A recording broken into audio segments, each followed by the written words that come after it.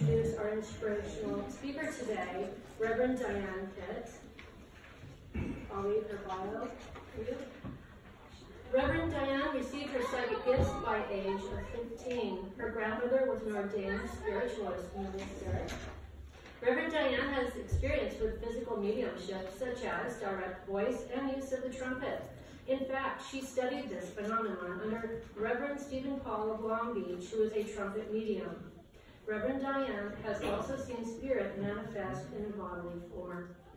Reverend Dianne Hitt's studies included healing, and she was ordained at UCM, or United Church of the Masters, as a member of the National Spiritualist Association. She studied under Morris Pratt. If that wasn't enough, she is also an accomplished singer and performer. Help me welcome.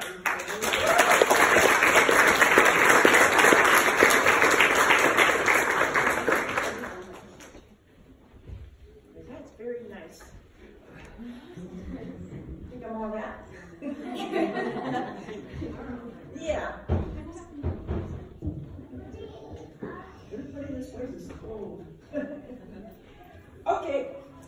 I would like to read you a little bit about my teacher. We'll start out with that. And how all of you should get up and hug each other or say good morning and God bless you. Would you like to do that? Yeah. Let's do it. Sure. Okay.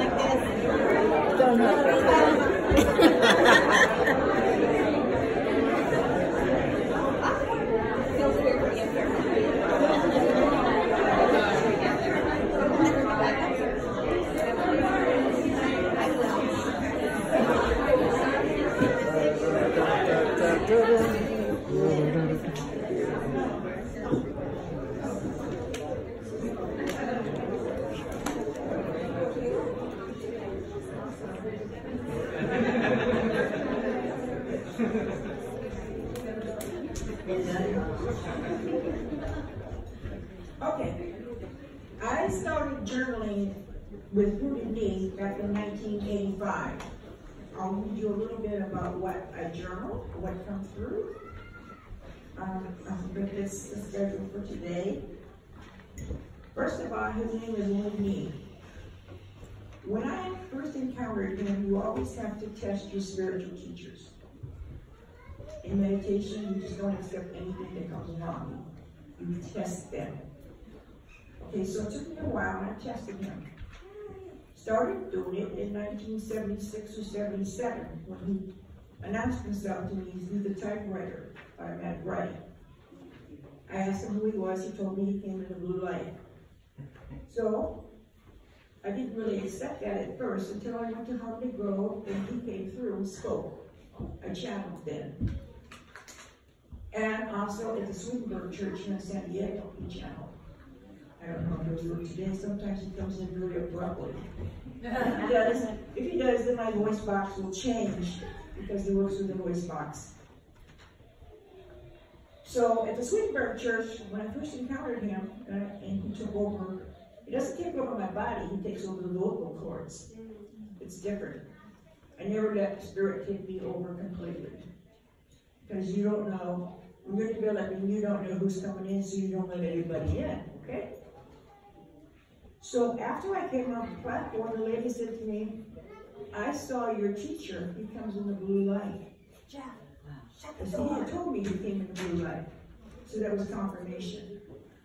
So here are some of his writings. This was in 1985. He comes in and he said, Dear souls, I have come to enlighten your awareness along the path of understanding, for there are those that have questioned within themselves as to how spirit works, and how it is only a few are able to understand the field of energy. that is around each and every one of you. Each and every one of you have a field of energy. Some of you can feel it, some of you can't. He goes on to say,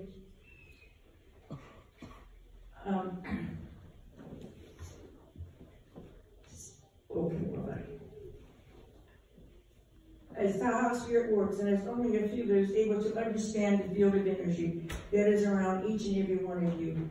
So it is that I have come to try to teach you the knowledge that so many of you have questioned of mine. First, I must tell you that we do not come to judge mankind. He doesn't judge, nor condemn. We're only here to teach those that are ready to learn. Those of you who don't understand will gain knowledge along to a degree and can accept only that which their consciousness will let them gain. So people, I have seen Spirit manifest in body form. Back in 1979, I was meditating with my friend Gail. We used a trumpet at that time. A trumpet is an instrument, it's aluminum, and it's like a funnel, and you put it in water, you use the chemicals. Sulfur, salt, and soda. Those are the chemicals the Spirit works with. This particular night, Gail and I were meditating. The room was pitch black. We could hear footsteps walk across the floor. Now Gail is sitting in front of me with the trumpet. And I was only 36 years old at that time. So I'm thinking, I'm hallucinating. I'm not seeing this. Of course, I had my eyes closed, but I could feel his physical presence. He put his hands in the back of my chair, and as he stood between us, he had like a reddish cast to his hair, and he was in a beige suit. After meditation, Gail said to me, "Did you see anything?" And I thought, if I tell her, but I saw this man standing here, and I heard him walk across the floor, physically walk across the floor, I could feel his hands in the back of my chair in a solid substance. Well, when Christ rose, he manifested in a spiritual form, in embodiment. Not the physical, but the spiritual form. And those that could see him could see him. Not all people can see Spirit. Some people can hear them, others can't. So it's whatever your capabilities are, or whatever God gives you. Back in 1985, when I first married my husband, Dianne Hitt, who was a minister also, Spirit comes to me and tells me things. So before I met him, I was asleep, and this big eye, spiritual eye, there were two of them, and they were talking, and they came right down on my chest and said, "Cancer." So I didn't pay attention to it, and I started breaking out in sweats. You always pay attention to your teacher if you have that. If you have that ability, you listen to what they tell you, but always test them first. So I got married to my husband. Soon, about 3 or 4 months, the voice came back and said, "Dianne, you have cancer. Get to a hospital before it's too late." So I told my husband at the time, "Martin, I heard a voice last night call me up by my name and said I have cancer." At that time, he wasn't into spiritual work, or he hadn't seen any of this. I trained him. Later, he became a minister. Very good minister. So he said to me, "That's just your imagination." I said, "No, Martin, I heard the voice." So he said, "Well, forget about it. Your friend had cancer and it's out of your mind." Well, I went down to San Diego. About 5 months down there, the voice came back again and said, "Dianne, you have cancer. Get to a hospital before it's too late. It's undetected." So I went to Kaiser Hospital and I said, "There's something wrong with me." The doctor said, "There's nothing wrong with you. All your lab tests come up perfect. There's nothing wrong with you." I said, "I think you better check." So they cut my throat. They went down and they found a tumor right near the heart. Wow. He said, "How did you know you had this?" I said, "A voice told me." He said, Okay. He says, did the always tell you you were going to die? No, he didn't tell me that. He just told me to get to the hospital. So I had to have the spleen removed and all that. And I recovered from that. So God had a purpose for me. I was stage 2 with Hodgkin's disease. I had 37 treatments. My hair fell out a little bit, but it grew back. And Martin would say, let me see your bald head. I tell him no. So then I was in, again, I had breast cancer. I was in heaven, and her voice came back again and said, Dianne, you have cancer. So I went to Dr. Asheroff and I said, I got something wrong with me. And she said, no, you don't. Those are cysts. Don't worry about it. I said, no, you better check. So they checked, I was stage 1. So, I don't forget that little voice. My husband told me when he passed away, honey, he said, when I die, I'm going to wrap on your bedstead. I said, okay, sure you are. Well, New Year's Eve, 2 years ago, shortly after he passed, I heard 6 knocks on the bed. Loud ones. So loud that the dogs started barking. Wow. So I knew that was Martin. And I heard him call me, direct voice. One night he said, Dianne, help me. So I told him, go to the light. And so he doesn't come to me in the nighttime anymore, but he'll come to me. He gives me pennies. He gives me pennies. Night that he died, before he died, on the 4th he died, which incidentally, I was married to my first husband on the 4th, but he died too. I also had my operation for Hodgkin's on the 4th, wow. And Martin died on the 4th. Wow. Well, I put a penny on his nightstand, and I said, here's a penny for good luck. Well, he died the next morning, but every day I find the penny. It could be on the curb, it could be behind my car, it could be in the store. One time, about 4 months ago, see, he contacts me. I can hear him. People say I'm crazy, but no. I hear him talk to me. I went into the Starburgers and found a penny, just as I was going in the door. I said, thank you, Martin. So I picked up that penny, and I heard him say, would you like to try for 2? I'm thinking, you know, I must be hearing things. I said, oh, okay. Talking to myself, going to the store. I find another penny as I go into the doorway. He says, well, would you like to try for 3? No, wait. I walked about 50 feet, and by the orange crate, there was a penny standing up. So see, those are the 3 pennies he gave me. So I got over to the cat department, and he said, can I help you pick up the cat food? I said, sure. Well, I thought I would share that little bit with you. The rest of the time, and here he goes on to say, first I'm going to tell you, oh, he doesn't come to judge. They don't come to judge, just teaching. One must understand that all men have not the same understanding of this vast teaching. For there are those on different levels of thinking along the path of understanding. There are energy fields around each and every embodiment. Some are aware of their energy, others are not. There is a great deal of vibrations of energy. Some are negative, some are positive. He said, in order to have things in balance, you must balance the 2. Never think of negative vibrations towards another person. For what you send out, if it's strong enough, will manifest. So you send good to your neighbors. You wish them well. You wish them love and understanding and compassion. Sometimes, well, before Mark passed away, I live in heaven. There's a lot of homeless people in heaven. People that have educations that couldn't afford to pay rent. People who are standing in the rain and cold behind this thrift store. Martin had a lot of jackets, and I said to him, let's go home and get all your old jackets and pass them out to the homeless. Because they didn't have coats. They were out there in the rain, cold. So we went home, got all his jackets, and we passed them out. And they were grateful for him. Other things you can do, all of you, to help your fellow man.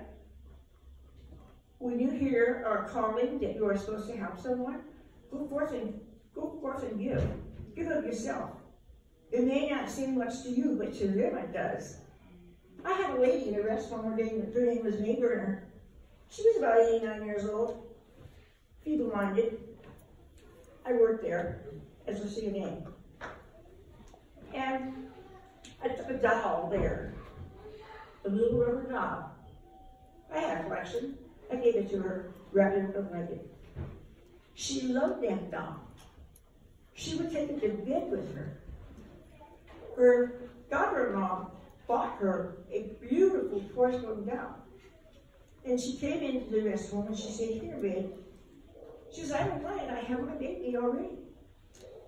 Well, I went to the hospital. I took the doll with me. But at Christmas time, I went back. She was sitting there in the lobby in her wheelchair, looking down, and I gave her the baby. And she got tears in her eyes. And she started to cry. I said, no, man, that's fine, that's your little baby. So anytime you can help somebody, just a small little task like that, or go forth and help someone if they're hungry. Last week, I was in the parking lot. Another story. Up at the 99-cent store. There's a lot of people running around the parking lot trying to make money. Some of them want to make money for the wrong reasons. But this lady approached me and she said, can I wash your car headlights? And I was in a hurry and I said, no, that's fine. I just got my car washed. She goes, well, I see that. I'm just trying to make some money. I said, no, not right now. So I came out, she's still there. She's washing this other couple's car windows or headlights. And she said, are you sure you don't want your headlights washed? I said, no. She said, well, you know, I'm out here because I had a job and I hurt my back. And this is the only way I can make any money. And she said, and I got thrown out of my house. I lost my house. And now I live in a trailer. And I'm just trying to make some money from the chicken wings. Really? So she got to talking to me. She said, my name's Julie. And she went on and on. I said, okay. I said, you know, I heard Martin. I'm about ready to shut the door. Martin said, give her some money. What? I had $5 in the corridor, so I said, here's $5. Go get your chicken wings. She looked up, bless you. Can I give you a hug? I said, no. She says, well, then, so you help people. And then the other day, see, thoughts are very important. You think it, you say it, you send it out. But only make sure it's good thoughts, because you don't want any negativity coming back to you. Okay, because it does happen. I was in the store, again, at Sprouts last week.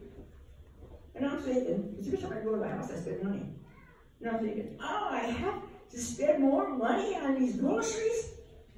And I get up there, I don't know where my credit card, and my groceries, and this young man walks up and says, wait a minute, I'm buying that. And you don't have to buy that groceries. Oh no, God loves you, and so do I, and I'm buying that. He told the lady, here's my card. I said, okay. I didn't have that much, I just had cheese and crackers, but he bought them for me, and I thought, what a nice gesture, you know. So I just wanted to share that with you. Anytime you can help anybody, it's a blessing. If God tells you or Spirit tells you to give somebody something, you give it to them. Don't worry about it, because it'll come back to you tenfold. Even if you visit someone in a rest home, or give a shirt off your back, if you see somebody that doesn't have one, and I got lots of clothes. So I give people stuff. I gave my girlfriend all kinds of stuff, but that's beside the point. I didn't mind. I was going to throw it away anyway, or give it to Salvation Army. She didn't have any clothes, so I gave it to her. So let you think about that for a while. He also talks about the energy. Everything should be in balance, he says. Or if it's not, it causes disharmony within your physical body. You say something bad about somebody, I'm pretty sure you're going to hit it. Because what are you doing? You're sending out negative vibrations. So what are you getting in return? Negativity. Your body suffers from it. So send out good thoughts, loving thoughts, and help those in need. You like it? Then he goes on to say, he'll put away the negative vibrations. He says not all individuals will understand the works of spirit. There are different levels of understanding. That's why I speak this way. For not all will think the same, nor have the same enlightenment. For each and every one of you along the perception, along the path of awareness. I speak of awareness rather than life, because that's where, let's see, but rather than life, because there are things that have no awareness, and yet they are a part of life. Man has within himself denied the fact that there's different levels of understanding of spirit. Now I speak of spirit because that's what each and every one of you is. A spirit in a body. You have a spirit within your body. Also, we all know that, right? Because once we pass over, but that spirit goes on into another dimension. And sometimes you have lessons that you learn, or lessons that you haven't learned on this side. Once you get on the other side, you learn those lessons. Nothing is by accident. You may say, oh, why did this happen to me? But it's not by accident. Like when I had cancer, I had faith. I had faith that I wasn't going to go anywhere, regardless of what they said. And I survived. So I'll leave that with you, and I hope that I have been of service to you this evening or this afternoon. Peace and joy.